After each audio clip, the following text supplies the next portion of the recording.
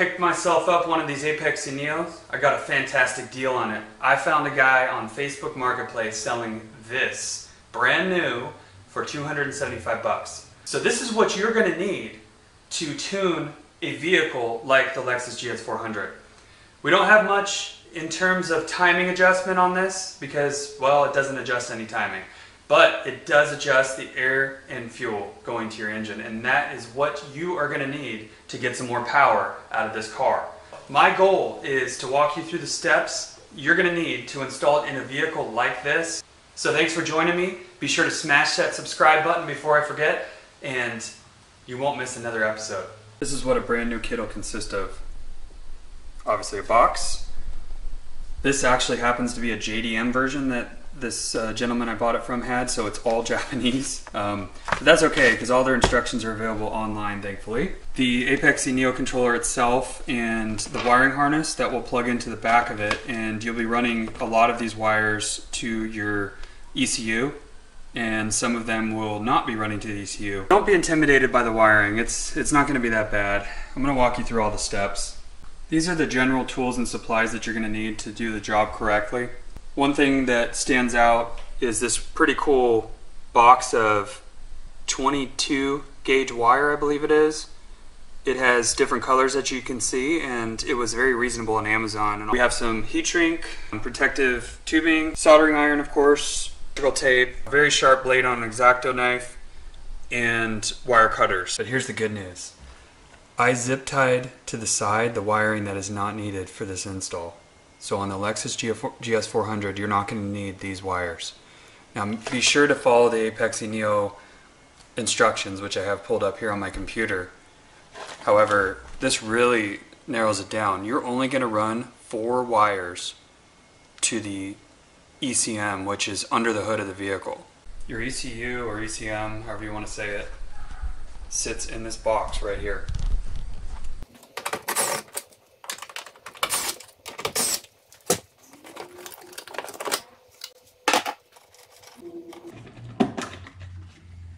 First thing you're obviously going to need to do is figure out where you want the Apexi NEO to be.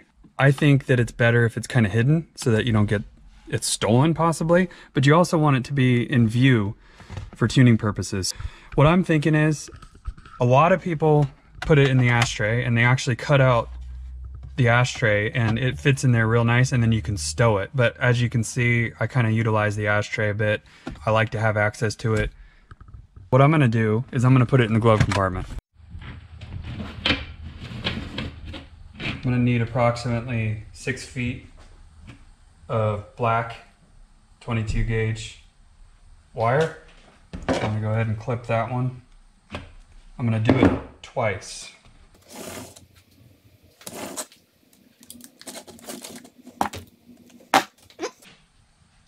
I'll go ahead and strip these and get the connection soldered on.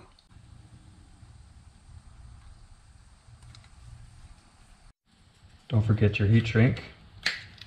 You always want to put that on first. And we take the connector like this, and I'll go ahead and clamp that down, and then I'll solder it up.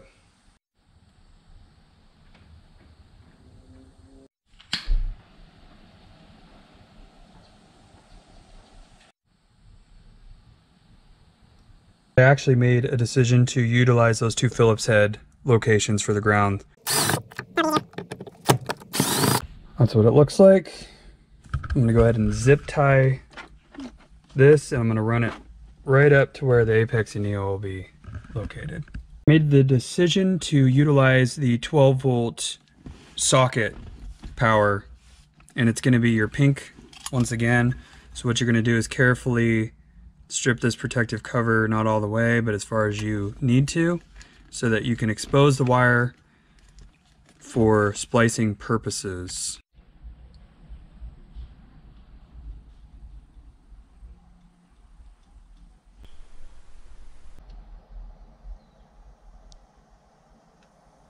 This is one of those grabber tools. When you squeeze it, this little hand opens right down here. I'll show you. So hopefully I can grab a hold of the wiring and pull it up through and have it available for the Apexi NEO right up in this pocket. Check that out, guys. It worked.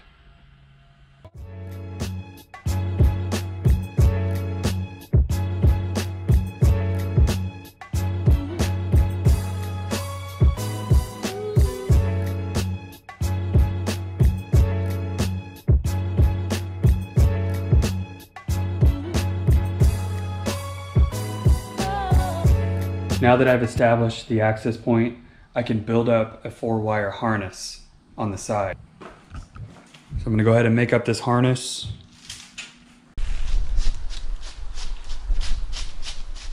Alright guys, I'm running my custom harness to the Apexi NEO inside of this protective tubing. And this is what I'm going to run through the firewall.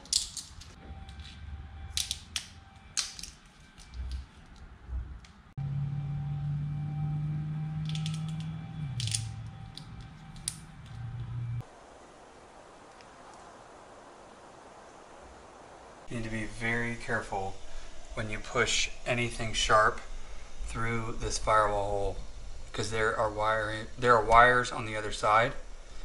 But here's the idea. I'm going to try to focus on it and see if you can see this. I'm going to get a hold of this screwdriver. I'm going to pull it back that way to create an opening. Once again, this really cool tool paid off. So I shoved that through the firewall, and then I had my wife actually push the thumb button here to open that up, and it pulled, what we did was we pulled this wiring through.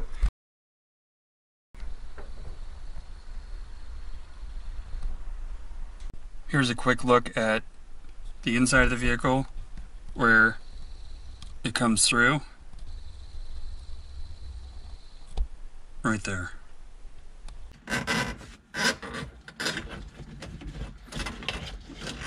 Say that? How cool is that?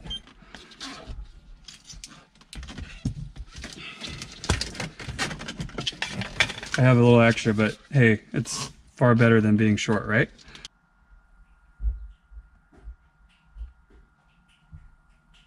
So I have everything kind of shrink wrapped, all clean and nice. And I'm going to do some electrical tape over the top of it, and then everything will be wired up and ready to go. Since you're going to be working with the ECU, I'm going to go ahead and pull off that negative battery cable.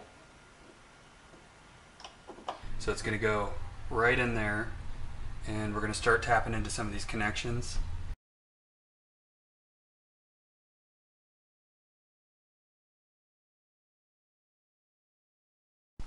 On the Apexi site, I'm going to use the T10E pinout. So let's focus on the 24 pin connection first. I'll show you which one that is. That is the one I have disconnected here. This one. The best thing to do is to slice this tape that's holding together these wires so you have a better way to see where the pins are. Be really careful doing this. I'm just going to try to get this tape freed up. MAF signal, which is the red and blue wire on the GS400, on the 24 pin connector, and it's listed on the T10-E wire setup on the Apexi USA instructions. So this is the only one we're going to actually cut. Here we go.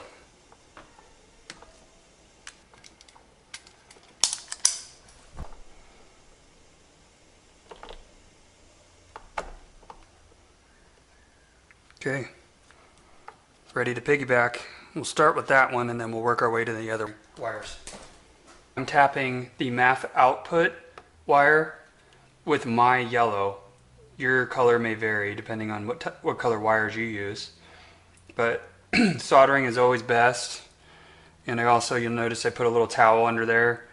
I just don't want some solder splatter to go flying into one of the wires or open pins on the ECU.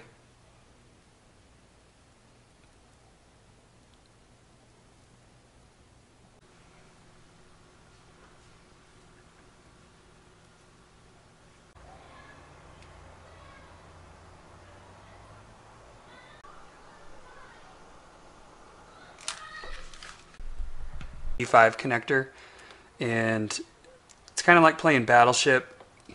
On the second row, you're going to go 4 in. 4 in is a black and yellow wire. So it's right here. And all we're doing is we're splicing into it. We're not cutting it.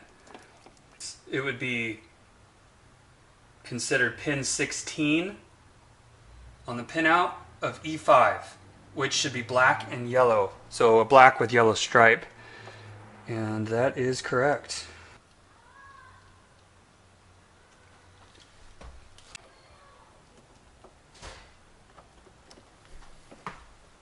The red wire with a black stripe. Splice it into this correct TPS wire right here.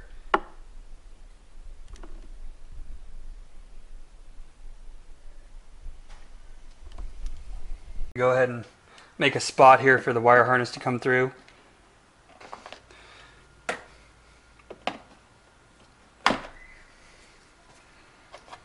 And the idea would be to run that right through there, like so. You're also going to have to cut the lid, so make sure you mark the lid, otherwise you'll sever that wire. Make sure there's no sharp edges in there, nothing too crazy anyway. Let's see if that did the trick. Yep, I think that did the trick.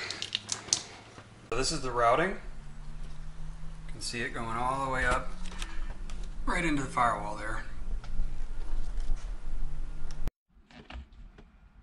Okay, I have the Neo all hooked up, and now what you want to do is put your negative cable back on your battery, turn your key to the accessory position. Do not start the car. It's all plugged in. Accessory position.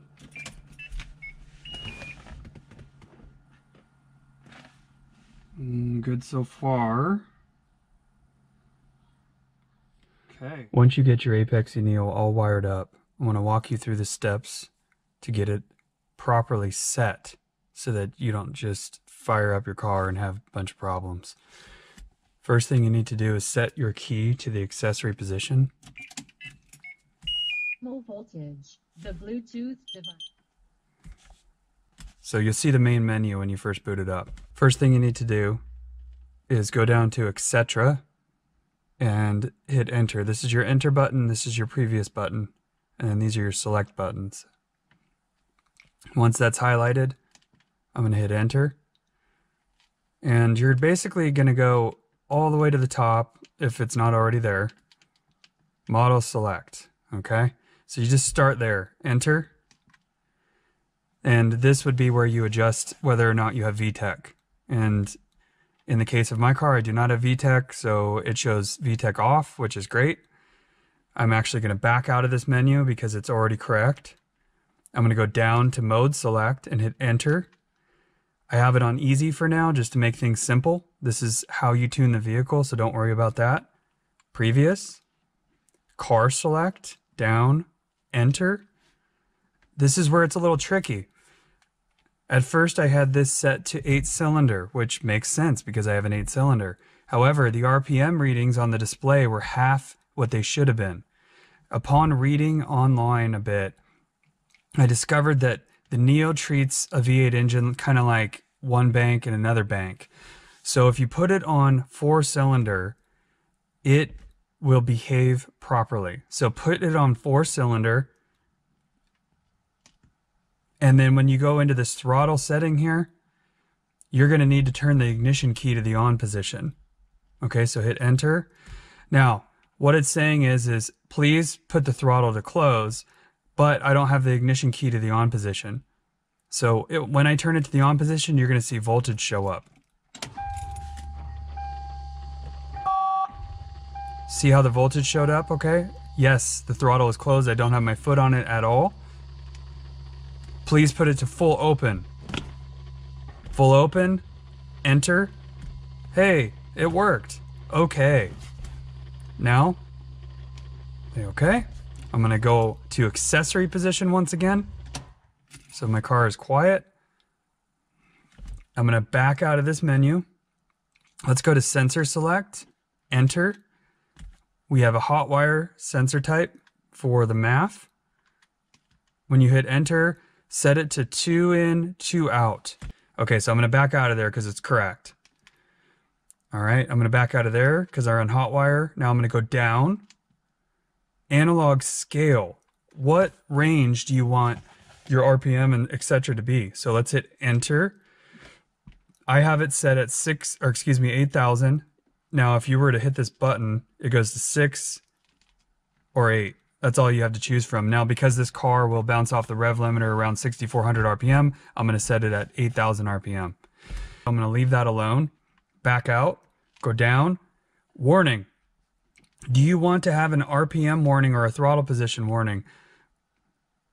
Yeah, I have mine set at 6,100 RPM. When you hit the designated RPM on this, it starts flashing. So that's kind of a cool thing. This is an air fuel warning, and I'm not going to use that because that's not even hooked up to my air fuel meter. And then throttle position warning. Okay, previous. Now I'm going to go down. Display set. This is if you want to change the colors of the Neo. It's pretty self-explanatory. You can go in there and fiddle with it. I chose the maroon color to match my car, and I stayed with blue here. All right, I'm going to back out of that, go down, sensor check. That'll just look at the various sensors that you have wired up and make sure there's voltage, so you don't have to worry about that. Initialize would reset all your settings. You don't want that. And program version. So that's it. I'm going to back out. Now, if you want to go and monitor your vehicle, this is kind of cool. So you hit enter. You can choose from digital. Let's take a look at digital here. You can, let's just say 1 channel. Go up, 1 channel. And RPM would display in a digital format. Now these are handy because you can set it on throttle. So I'm going to go previous. I'm going to go to 2 channel. Let's see if throttle's on there. Yeah, throttle percentage is on there. That is handy because you can work with your high and low settings. So you can watch that meter and figure out what's going on and then fix your air maps based on your throttle position. Okay, back out of that. 3 channel, enter. Monitors battery. I don't know if you guys care about that. I don't really care. Back out, go to 4 channel, enter. Now you've got a variety of settings here. So find what works for you. I'll do 2 channel for now. Now let me show you some other stuff. Go back out. Let's look at analog. Enter. Let's say 2 channel. Those are kind of cool. You got throttle position and RPM. So I kind of like that display.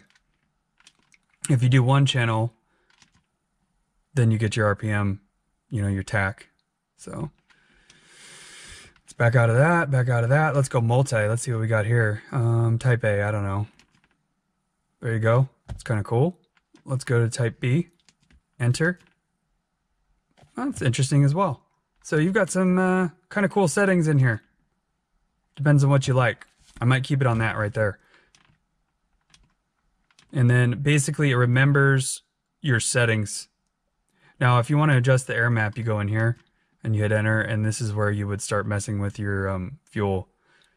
But I want to go to monitor first. So I'm going to leave it right on multi type A. There you go. Now when you shut off the car and then turn it back on again, it'll remember where it was. All right, guys, the Apexi NEO is completely installed on the LEXUS GS400. I'm ready to take it out and to street tune it. So be sure to hit that subscribe button right now so you don't miss the next episode where I start to take it out and I start to try to tune it on my own. Do I have plans to run it on a dyno in the future? Yes, I do. What I want to do first though is to try to street tune it and see how well I did when I go to the dyno. So thanks for joining me. I look forward to seeing you on the next episode.